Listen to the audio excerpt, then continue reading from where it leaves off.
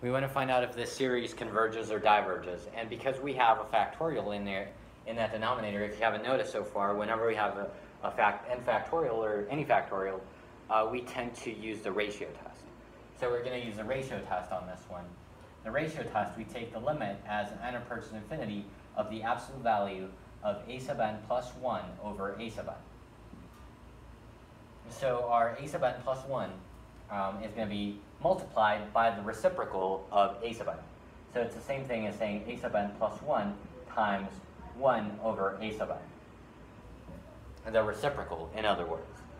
So this reciprocal right there is n factorial over 3 to the n times n squared.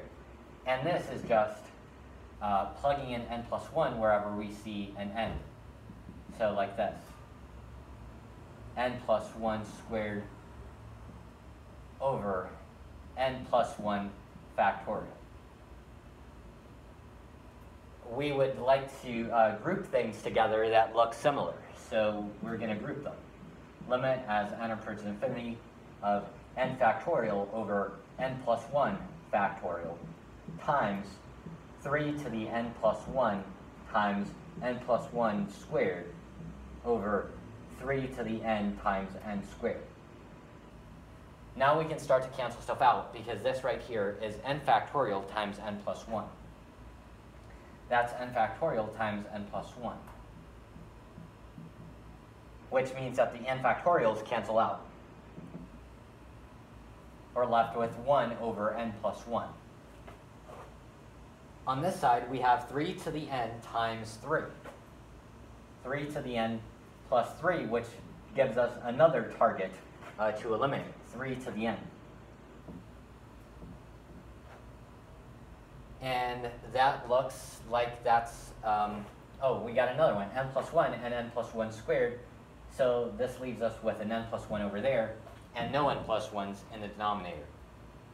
So now I really think that's it. We take the limit as n approaches infinity of the absolute value of 3n plus 3 over n squared. We can remove the absolute value at this point because we know that everything was positive a while ago. So we could just get rid of that. And what happens here when we plug in infinity into this, we have a denominator which has a higher power. So when you have a higher power in the denominator, this goes to 0 because this is like infinity squared, and that's just infinity. So the more powerful infinity obliterates the numerator into 0. So this is 0. And 0 is less than 1. So by the ratio test, this absolutely converges. This absolutely converges because we had something which was less than 1. If we had something greater than 1, it would diverge. If we had something equal to 1, we would be inconclusive and we would have to do another test.